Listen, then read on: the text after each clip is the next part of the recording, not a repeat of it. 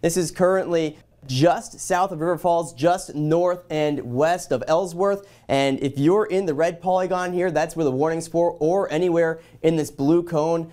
Make sure you're ready to take shelter immediately. If you're in this red box, you should be in your safe place right now. I mentioned how much more humid it is to the south. Well, you can see for yourself here, those dew points are sitting in the 70s. Nothing like what we've experienced today. So that's the difference the high pressure system to our north is making for us right now. If this were winter, we'd be talking about some bitter cold, but luckily it's summertime, so it helps us out. For anyone who watches regularly, you know I'm a big numbers guy, and of course I've got the stats on this. That's 20 straight days of below average weather. Some of these lines we're seeing and some of these brighter spots among the generally red area on our radar, that signifies areas where there may be some small hail. So right now we're looking at one spot between Waterville and Mondovi. No, I'm not showing you the forecast from yesterday. This is tonight. Very similar to yesterday. Temperatures falling to the 70s and eventually through the 60s. And one thing about the snow too, ready? I'm gonna pick some up real quick, and you'll notice that, I mean, it's no problem making it into a snowball. This is very heavy, wet, and sticky snow,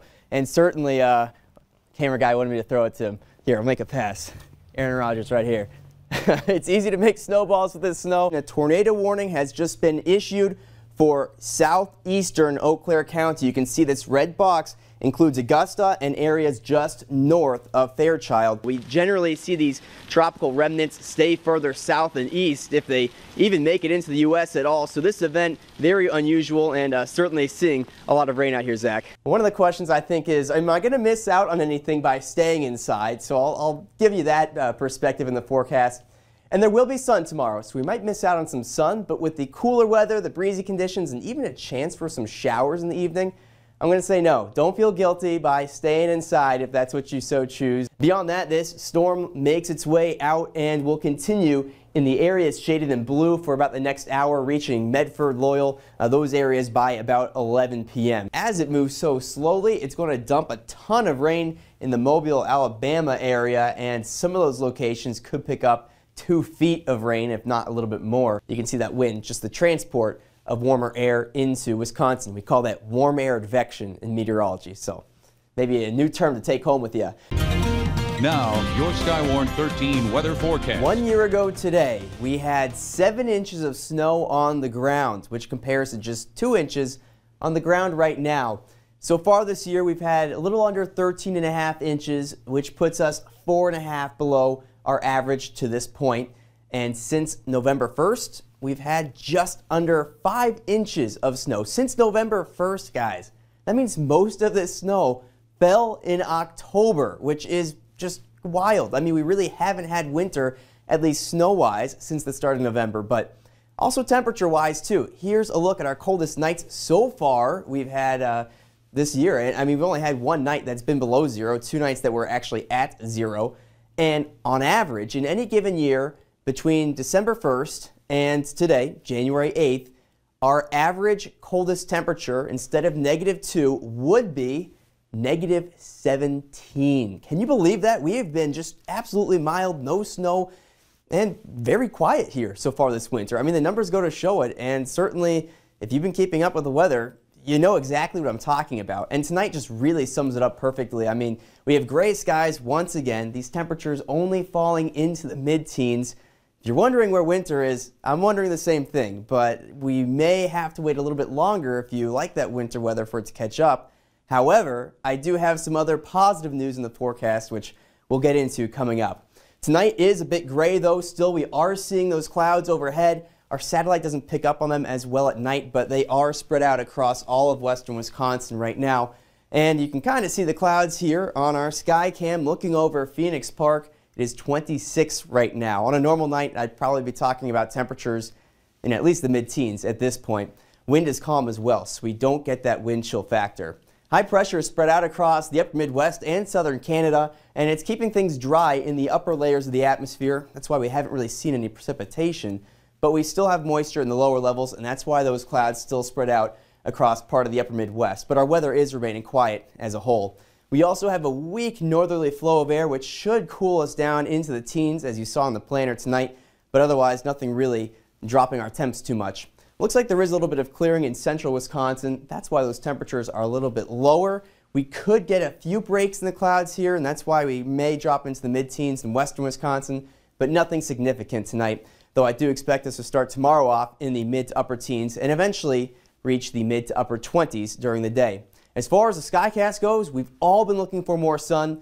Here's what I'm expecting. I do think clouds are going to dominate, but I think there will be some sun that pokes through at times during the day. And then on Sunday, that's when things really get better. Still some clouds in the sky, but a nice blend of sun coming in there as well. So improvement on the way, but not just in the sun. How about these temperatures? I mean, we're talking about what should be about the coldest time of the year here in, well, getting into the middle of January, and yet we have a week full of 30-degree highs. In fact, maybe even mid-30s on Wednesday. So I'll take this weather, even if we're not getting the snow. You know, I like the active weather, but to be in the 30s this time of year, absolutely beautiful. I agree. Thank you so much, Tucker. Hey everyone, hope you're excited for today's Test It with Tucker experiment, because this one is my all-time favorite experiment, and it's super cool, and you can do it at home too, and it also has applications to weather, so you pretty much check every box for me, and I think you're really going to love this one because, well, you'll see. Anyway, so I don't really have a lot here. It's just a box of matches, so it might be good to have an adult doing this one. I have paper, any kind of paper. You just really need it to burn. And I have eggs, which any hard-boiled egg works. And you only need one, but sometimes it takes 2 tries. So we'll see how we do here. But essentially what we're going to do is we're going to try to get an egg to go inside this bottle. Now, I'll show you. If I put it on top, I can't even push it in. It doesn't go in. It's a little bit too big, and it doesn't seem like there's any way to really get it in. But, of course, we're going to use some science to find a way around that problem. Now, I can't think of any real-world applications where you're trying to get an egg into a bottle, but I can say that what you're going to see here does relate to what happens in the environment all the time. And before we get into the experiment, I just want you to remember these 2 things, that warm air rises and expands. So as you heat air, it's going to rise up, and it's also going to spread out as it warms up. Cold air does the opposite. It sinks and contracts. So if you have a cold air mass, it's going to sink down towards the surface and get smaller. Those particles are going to get closer together. And we see this in weather all the time. Again, warm fronts, well, they rise and expand. That's actually how we get storms too. You have warm air from the surface, which rises up and expands, and you get clouds and storms. Meanwhile, cold air does the opposite. In fact, yesterday, actually Monday, I can't remember the date, but let me check. Monday, the 20th, we had some thunderstorms that came through, and those storms really produced very strong winds because what we had was colder air, we had evaporation, cooling air, and as that air came down towards the surface, it cooled, sunk, contracted, and then spread out very quickly, creating strong winds. So again, this has very real-world applications to weather. But enough of the science. We'll get into the experiment, the main attraction. So essentially, I'm going to start with just putting some paper in here, and I have actually tried this on a rainy day before in a room that had windows open, and it didn't work because the air was too moist for the paper to light. But we will probably not have that issue here, given that in our studio we don't actually have any windows and the air feels pretty dry. It's winter too. So now, actually let me put another piece in. Now that we have our paper in there, I'm just going to light a match, drop it in. Again, this is the part that sometimes takes a few tries because you need the paper to light. But we'll see how it goes. And hopefully my match lighting skills are not like they were a few years ago, because again, the last time I tried this, it took me like 10 matches. But wish me luck. Here we go. All right. Oh, wow. Look at that. Perfect. All right. Now we're going to put the egg on top of the bottle. Pretty quick, but pretty awesome, right?